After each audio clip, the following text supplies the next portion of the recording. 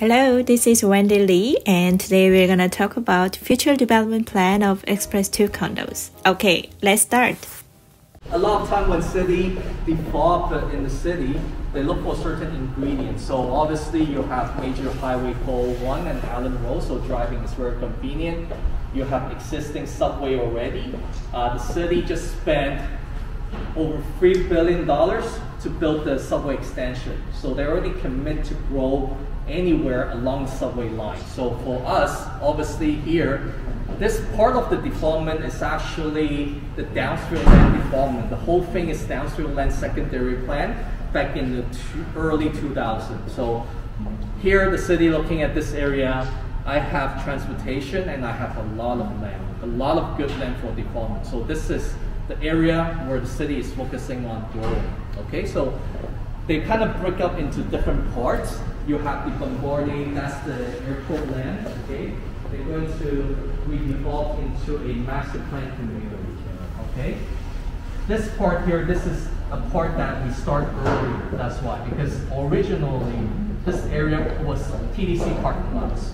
So just to give you an idea, back then when the subway line extension to Fawn was not there yet, a lot of people who live in Fawn, they drive to here, park their cars, take the subway to downtown. But now with the subway line extension, they are converting this area, these parking lot into residential, retail, and also commercial. So that's what they're doing. When you come by in this area, you see there's still one more parking lot, right? Vacant. It's going to be 5 residential tower that they're building right here by a reputable developer.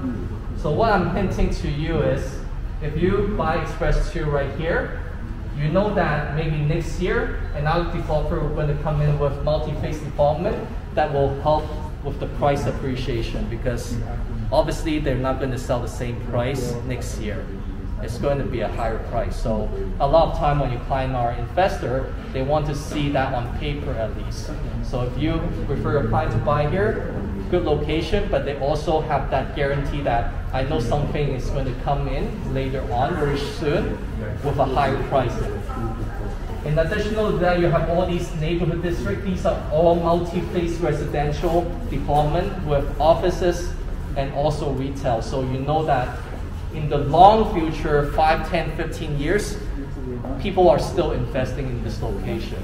And also Yorkdale Mall, again, recently they have showed their concept of building multiple residential towers, adding offices, adding hotel, and expanding the retail space. So a lot of things are happening, okay? In a location like that where there's so many things happening, you know that there's different shocks. So I mentioned, you buy here, next year something come out, price go up.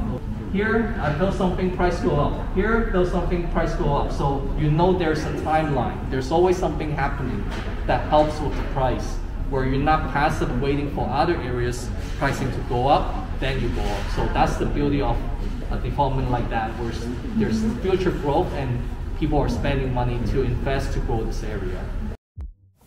In this video, we learned that this area is growing and there'll be more pre-construction projects in the near future in the neighborhood.